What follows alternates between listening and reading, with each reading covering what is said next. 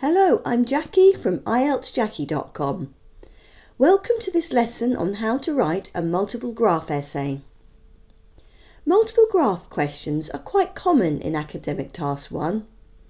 Students often panic when they see these as they're worried about having to interpret two different types of data.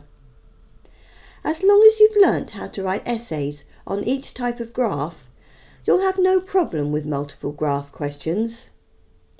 A question could include any combination of the following: a bar chart, a line graph, a pie chart and a table chart. You'll find lessons on each of them, including videos, via the link to the writing section of my website IELTSJacky.com in the notes below this video.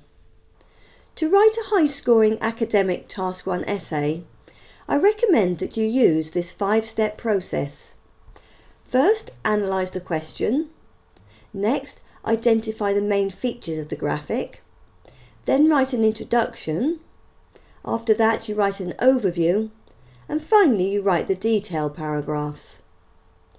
In this lesson, we're going to work through the 5 stages step by step as we answer a practice question. Before we start, here's a model essay structure that you can use as a guideline for all Academic Task 1 questions. Ideally, your essay should have 4 paragraphs.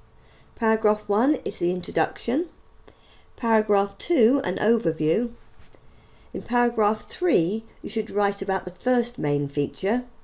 And in paragraph 4, you should write about the second main feature. We now have everything we need to begin planning and writing our essay. Here's our practice question, which includes a pie chart and a table. The pie chart shows the main reasons why agricultural land becomes less productive. The table shows how these causes affected 3 regions of the world during the 1990s.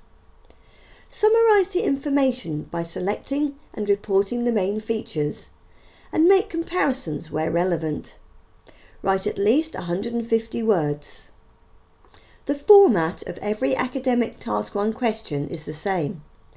Here's our practice question again, with the words that will be included in all questions highlighted.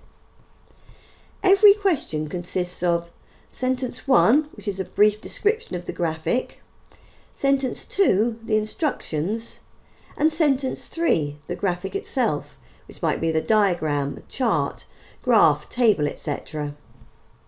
Sentence 2 tells you what you have to do. You must do 3 things. 1. Select the main features. 2. Write about the main features. And 3. Compare the main features. All 3 tasks refer to the main features of the graphic. You do not have to write about everything. Just pick out 2 or 3 key features and you'll have plenty to write about. The graphics in multiple graph questions should not be difficult to interpret. Each question is being created to test your language skills, not your mathematics ability. All you're looking for are the main features, and these will usually be the easiest things to spot. In most Task 1 questions, you will be looking for 2 main features in one graph, chart or table. In multiple graph questions, look for 1 main feature in each graphic. There will be lots of information in the graphics to help you identify them. And here are some useful questions to ask. The first question relates specifically to bar charts and line graphs, but the rest apply to all graph and chart types. What information do the 2 axes give? What are the units of measurement?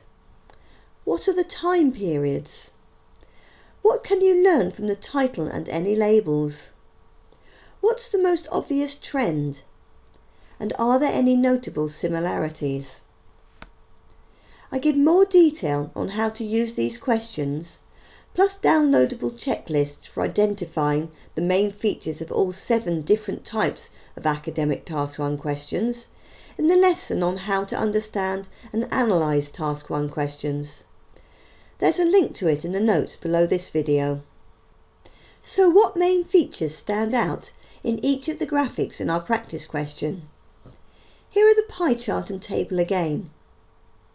The main features for the pie chart are: the biggest cause of land degradation worldwide is overgrazing.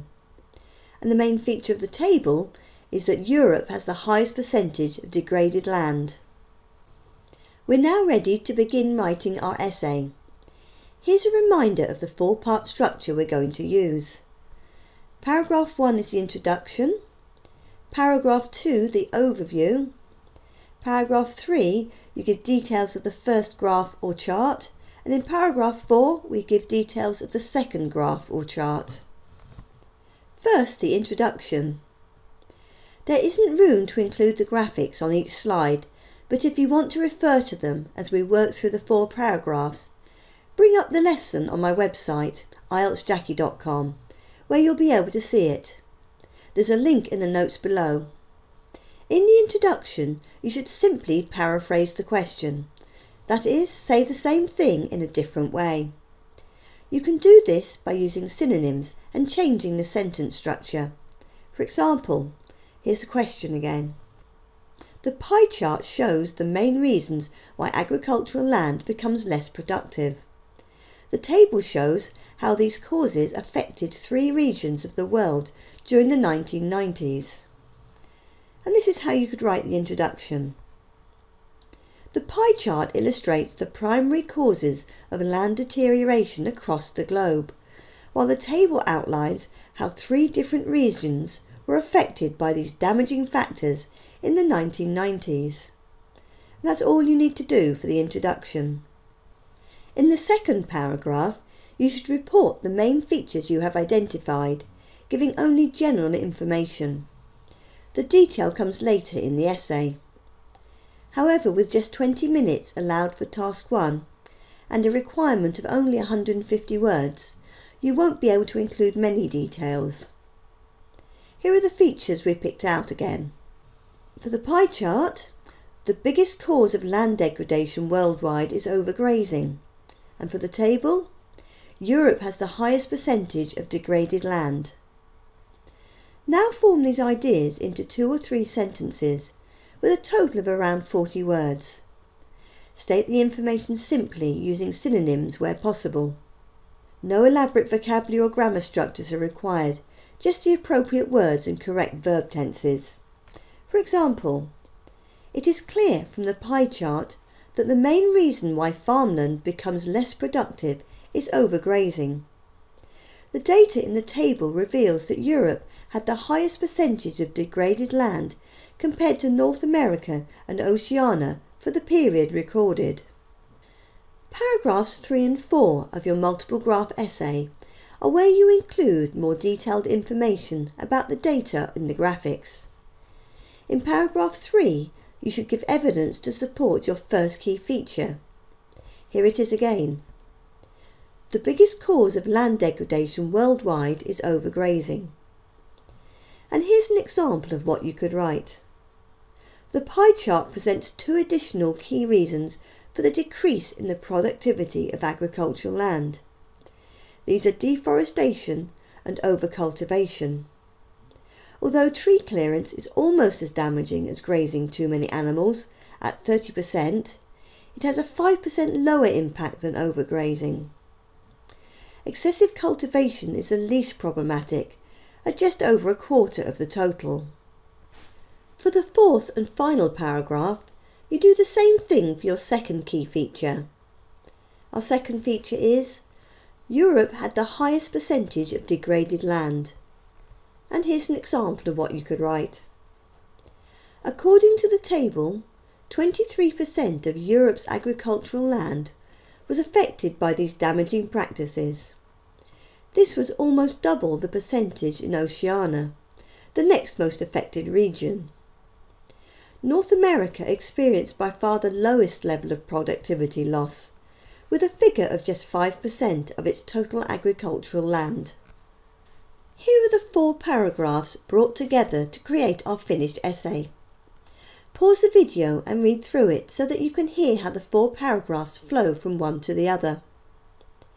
This sample essay is over the minimum word limit, so you can see that you don't have space to include very much detail at all.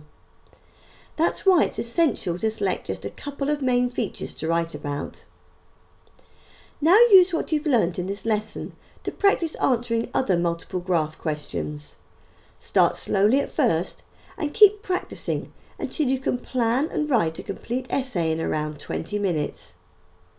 Thank you for watching, and I'll see you in another video soon. Goodbye for now.